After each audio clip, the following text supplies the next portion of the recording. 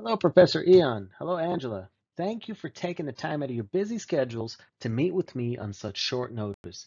I appreciate this opportunity. My name is Leon Spanner, and I'm here to talk to you about winning forward with Walmart's price strategy. But first, let me tell you a story. A young boy grows up during the Great Depression. He knows what it is to struggle. You see, this boy has a dream, a vision. He wants to offer affordable prices on retail goods for everyone. And he pitches his idea to a group of investors. He says, let's disrupt the supply chain, cut out the middleman, buy enough bulk to dictate pricing, discount merchandise, pass on the savings to the consumer, more sales. The investors laugh him out of the room, so he decides to go it alone. This young man I'm telling you about today is Sam Walton, founder of Walmart. Today, Walmart is the world's largest company with an annual revenue of $542 billion. With so much at stake, it is of paramount importance to predict price in terms of both accuracy and precision. You see, a prediction not rooted in the balanced approach of forecasting sales with historical data can and will have severe consequences for this retailer and its shareholders. In a perfect world, the optimal price will exist when and where the marginal revenue is equal to the marginal cost. So what this means is that when these two lines intersect, the additional revenue generated from selling one more unit of product precisely offsets the additional cost of producing that same unit. This is where we maximize profit. But we don't live in a perfect world, do we? We live in an ever-changing, evolving market economy. How you price your products plays into the consumer psyche. You don't want to offer a lower price while sacrificing product or service quality. You also don't want to overcharge your consumers in exchange for only a mediocre quality of product. A higher price, on the other hand, is often associated with a higher quality of product, but remember, Walmart is a discount retailer. We find that an optimal price strategy hinges on the best case scenario for consumers, a high quality product with a low price. Here's the bottom line. Pricing the products above cost, but low enough for the average middle class consumer to afford, and getting this right in the first quarter will boost revenue and maximize profits long term. However, for this to work effectively and efficiently, our analyst must review the pricing strategy for the first quarter and make recommendations from findings for the remaining months in the year. An effective, consistent, and sensible pricing strategy must be maintained for an upward trending sales trajectory. Look, we're not attesting to a specific strategy that Walmart has used in the past. In other words, what you may deem as debatable among these various pricing strategies. They're all viable strategies for some retailer at some point in time. Hence, this is why they're all part of this matrix. We're merely proposing a pricing strategy that gives the best value for the lowest price. So here's the good news. Phase one of this project is complete. We took to Microsoft Excel to get an initial read on data sourced from Kaggle, which is a public data repository.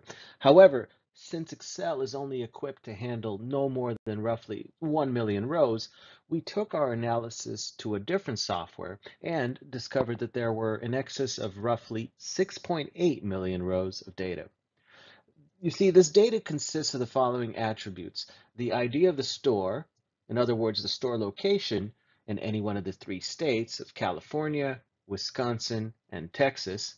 And then we have item ID, which is essentially a product category in any one of the following hobbies, foods, or household items. And lastly, we have the price of each good sold. With this amount of data, we were determined to get an initial read on the average price, and so we did. The average price across all product categories is about $4. Moreover, There are over 16 million transactions between the $2 and $4 price points, leaning in favor of an optimal price within that range. In moving forward, let us bring to light the requirements, assumptions, and constraints while ensuring that they are fully understood by all parties involved. To narrow the focus of the final product, understanding trends and patterns should not be a complex undertaking that only people well versed in the language of data analytics need understand. This is precisely why we have laid out our price models as high-level graphs and charts that show overall trends. Currency will be measured in US dollars, while all narratives will be provided in the English language. As we progress into phase two, the ensuing price models will be evaluated and reevaluated until deployment is finalized, at which point the VP of Marketing and the Chief Financial Officer will work on ensuring repeatability and implementation by using the template built on Tableau Desktop. So let's consider the following schedule, aligning with the business's expectations on milestones and hard deadlines. As of right now, we've wrapped up phase one, which consists of business and data understanding, as well as data preparation. We've given you a primer on the price model concept and provided visualizations that support an optimal target price range. Billable hours in terms of rates have already been approved for phase one, but now that we're approaching phase two, which consists of modeling, evaluation, and deployment, all we're asking for is additional time and resources, an additional 2 to 3 months, to build out and evaluate the price model. Subsequent deployment and redeployment will be contracted out as needed. In so doing, we are operating under the following assumptions. First and foremost, Walmart, as a publicly traded company, provides detailed financial statements not limited to statement of cash flow, income statement, and balance sheet. Next, the data is extractable with relative ease once provided access to the necessary infrastructure. And lastly, suppliers across all product categories will not increase their prices. Before we move forward, we must recognize the following constraints. Aligning everyone's schedules and expectations at this stage is critical for the ultimate success of the project, but a constraint in its own right. Next, there must exist no tacit understandings between Walmart, its subsidiaries, or competitors with respect to price fixing. To this end, we must adhere to the Sherman Act, which outlaws any form of monopolization. Lastly, without proper testing and training, the algorithm itself, left to its own devices, may outprice other competitors beyond a reasonable measure. To this end, Walmart has more than one product category. Necessary household items, for example, sanitizers and other valuables for combating COVID-19, may become inaccessible to its buyers. Ladies and gentlemen, the successful completion of the price model hinges not only on one set of key performance indicators mentioned today. We need to look at the product categories. We need to properly assess the model for accuracy.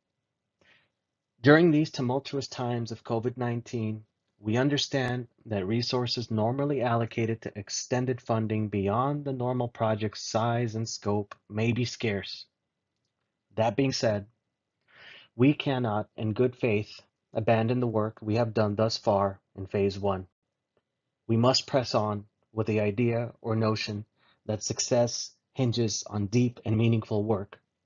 There is a human element in all of this.